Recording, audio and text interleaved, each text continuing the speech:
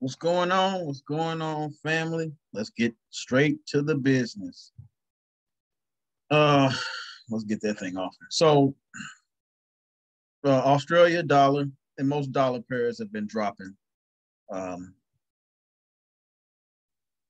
they've been dropping, and then we had some news today that the news was it wasn't as strong as I thought it was. It's just Colin, what was his name? Powell, whatever. I don't pay attention to him.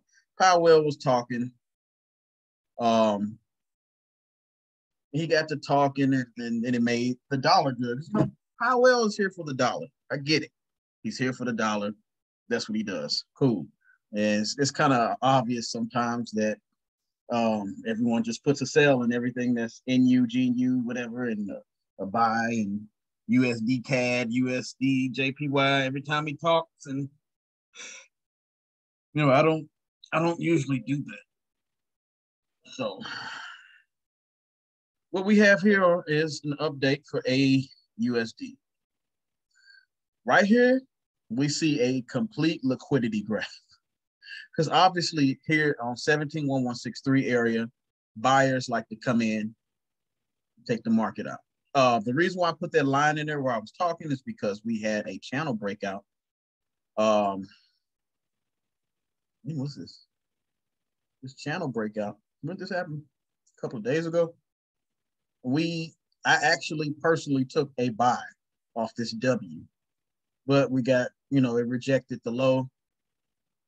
Let me put that in there so you can see. Rejected the low. It rejected this low over there, as you can see it, and dropped back down. But it never created a lower low. You know what happens when we see stuff like this? A channel breakout, a nice big candle push, probably on what was this? Because this is daily. And then we get back to this buying area and we have a wick down. News. It's all for the right reasons. We have a doji on the daily and a big giant wick down. If this doesn't close below this area and there's Australia news tonight, we might have an AU setup. Now, I'm not saying that I'm going to get into this trade. There's always possibilities. Nothing is absolute. We might have a good, nice trade. Now, the way I trade is highs and lows. Let me go ahead and put that on right now so you can see. Let's see, we're gonna go to fractal, and we're gonna put on Rachel's fractals. Rachel has fractals, and she shows where's her? Probably got to go in the settings. So it does show the higher highs and the higher lows on her settings. There's probably some other things that visibility, inputs, show higher low, show time fractals, take the zigzags off. There we go. So it's going to show me the fractals and the lower low. So this lower low, Australia's bank buys off of. So now we're here again. Yeah, the U.S., like I said, the U.S. 30 made some news. But we have a liquidity graph. To me, those are liquidity graphs. I don't care what nobody say. If the market is 109 and the market closes below this area and we start going down and seeing W's and, the stuff that we want to see to our confirmations, and honestly, the way that's moving, I like the structure of the market in the lower time frame. So we might get the possibility we can get in this trade to take profit one to be this low. Take profit two will be this low. And I mean, if it comes and takes out this, that's cool, but I will wait on this one. I'll have this TP1, TP2 for all Aussie dollar. I just got a big bad NAS 100. NAS 100. It dropped during that news, and we collected that the retrace. Went up like 4 or 5 R. or 5%, of course, off that. And that was beautiful. That's for AU. I don't usually trade AU, but I have friends that love to trade AU. So I wanted to give out this video to show the illustration of what's going to happen. As far as the dollar is concerned, because we always want to make sure we know what the dollar is doing when we're trading AU, NU, GU, EU. That was my projection for the dollar. Of course, the news pushed it back up, but the news pushed it back up to this trade.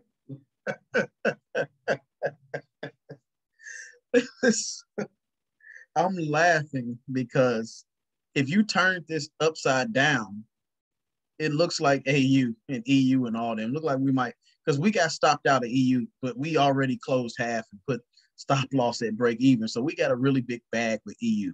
I love trading EU when the dollar's making its move. It looked like it just came back up to retest this line. And I feel like it's going to make these moves back down, especially to come back to the structural low. Well, this would be a structural low, but this second structural low. So a break, retest, break, retest, break, retest, and continue. Only reason I'm saying that for the dollar is because we have a retest area that the dollar's at right now. Let's put that in. Remember, you can always look for the sharp moves for being the support and resistance. So somewhere around this area where that sharp move is at, we're going to get a reaction, and it's not going to be a good reaction because this is the weekly. So you get a weekly reaction, it might just retrace, maybe back to the higher high, then start trying to find its way back up. So we might have GU, EU, AU, all of them we might have a turnaround and see some nice movement to the upside, which is great because they've been dropping for a long time. They're still on a downtrend. Like, let's go to GU. GBP USD. Understand what when it comes to market structure on a higher time frame scale, that we're literally just taking a pullback. Look at this. This is a downtrend, right? This is definitely a downtrend.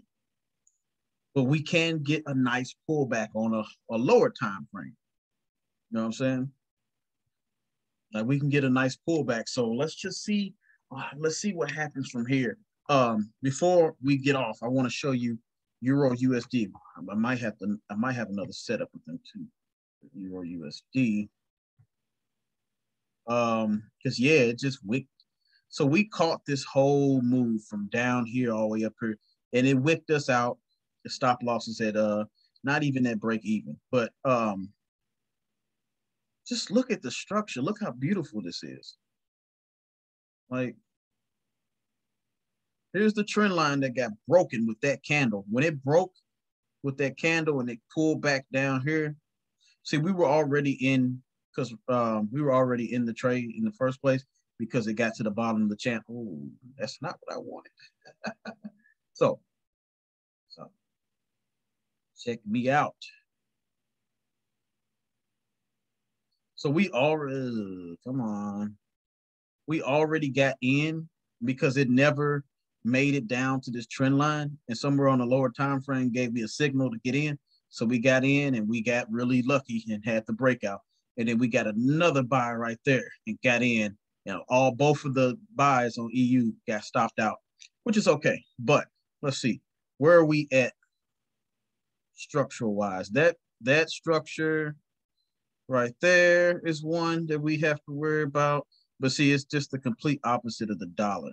Our take profit was this one. Take profit one was going to be that one. We already made it past that, but then now here we are again at this area that got rejected. Rejection. So now we still in the buy, even though on a higher time frame it's a sell. We'll look at it now. We have a reversal, and it's going to come back and start taking out some of these areas that was broken. And ultimately, the only way this will become an uptrend on a higher time frame is if it breaks the structural high, which is all the way up here, or maybe this structural high. Maybe if it breaks this structural high and then retest it, then we'll have a legit uptrend. But until then, we down here.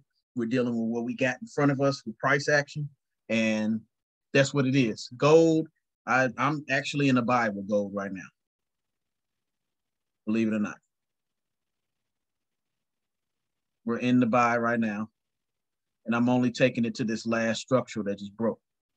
The reason why I have this illustrated right here, because I'm in the buy right now.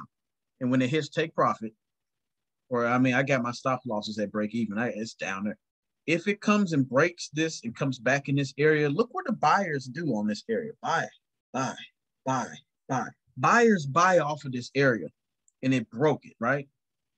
If it comes, breaks, and retests, the buyers are going to get back in and shoot this thing back to the moon. So that's what I'm looking for gold. And we're all is based off the DXY. Because like I said, the market is very mechanical. So understand the mechanisms of the market, understand the mechanisms of market structure, understand the mechanisms of your niche of what you're looking for when you're looking at trades, and you'll be a great trader. All right. And I will see y'all in the next video. Just giving you a good brief synopsis of what happened and what we're seeing in the market and what we're going to be looking for. Peace.